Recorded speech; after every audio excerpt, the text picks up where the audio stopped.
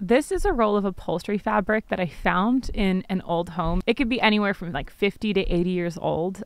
No way to really know exactly when, but it says hand print on it, which I'm assuming means it was hand printed, which is pretty cool. And it's a provincial print. There's like a guy on there, a lot of powdered wigs, some horse racing, a trellis, and it's all intact. So it's a shame for it to sit as a bolt of fabric and not be something useful. So I'm getting it taut on the honeycomb with some magnets, and I'm gonna turn this into some clothes, I think, today. And this is also going to be the perfect project to test out this new Diode Laser cutter.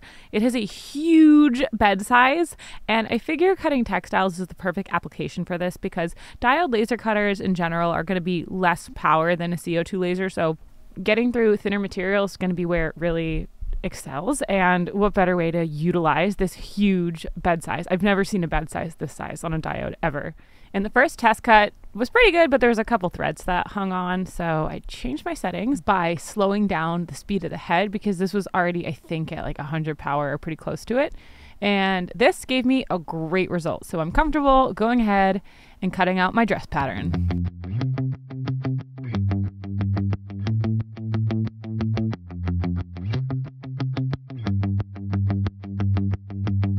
Diodes very often don't come with an enclosure of any sort, and you're going to notice the smoke kicking off of this. An enclosure completely solves this. You're just going to need to independently build one or separately purchase that.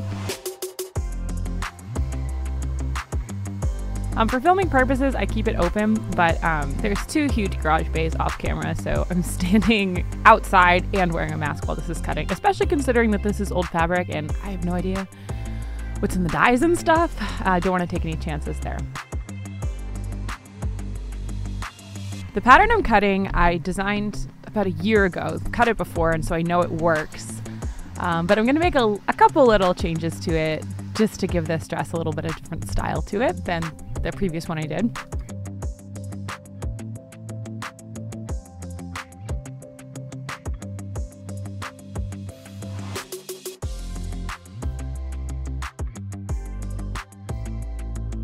Something fantastic about laser cutting fabric, beyond scissors just being way clumsier than this is that the laser kind of like ever so slightly sears the edges. So the pieces don't fray that badly, which is really nice. It makes a much more pleasant sewing experience when we get to the next steps.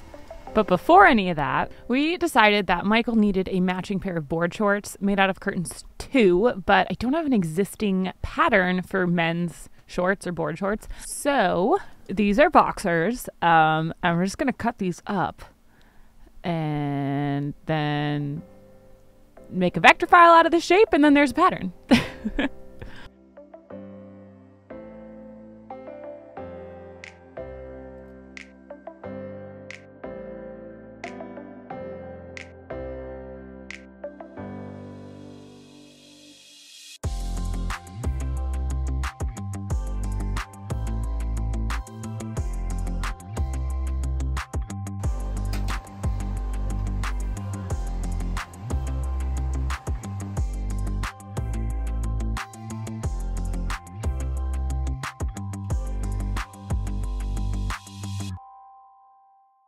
I'm pretty sure I laid those shorts out wrong, but we will figure that out later. Right now I'm going to start sewing everything together, starting with the skirt. So I'm laying it out on the honeycomb just because it's easy to look at. And the key is to put the pretty sides together. I'm going to start with these two pieces and sew along that edge on my sewing machine.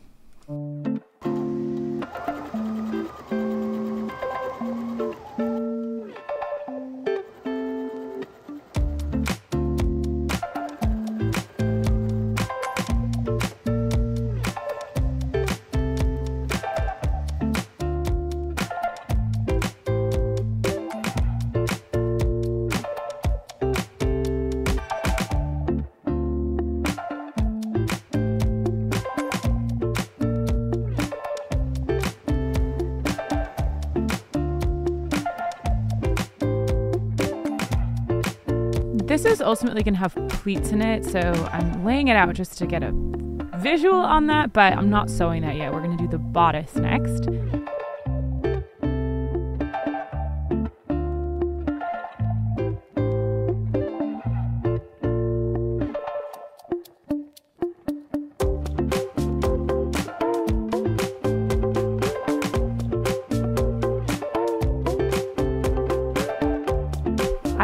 like adding this stitch over that I'm doing on the top rim of the bodice whenever I'm doing something that I want to have a little bit more structure.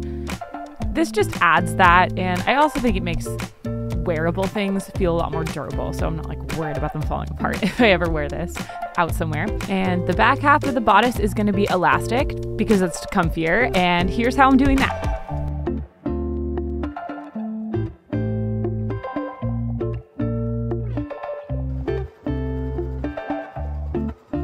And I'm going to add 2 of those elastics to the back, so there's one on the top of this tube of fabric and one on the bottom. And then I'm sewing together the back half of the skirt as well. So I'm going to end up with this really long bodice piece that has 2 elastic sections on either side, and then a really big skirt piece, and then I'm going to sew them both together.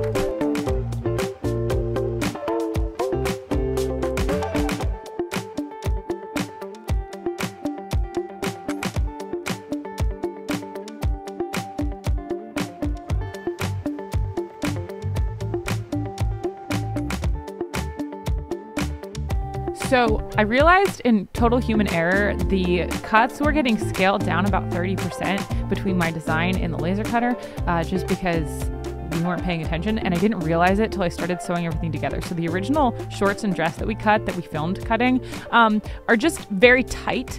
So I needed to recut everything, and the dress switched about halfway through that montage. Unfortunately for the shorts, I just didn't have enough fabric left to cut them completely out of the curtains. So, slight edit to the plan. I'm going to be using this white lining material. This is going to end up being more comfortable anyway, I think.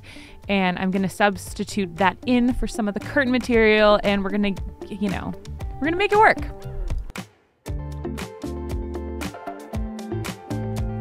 And as I got going with it, I actually vastly prefer this design anyway. It's still the boxer base. I just added in like a stripe on the side.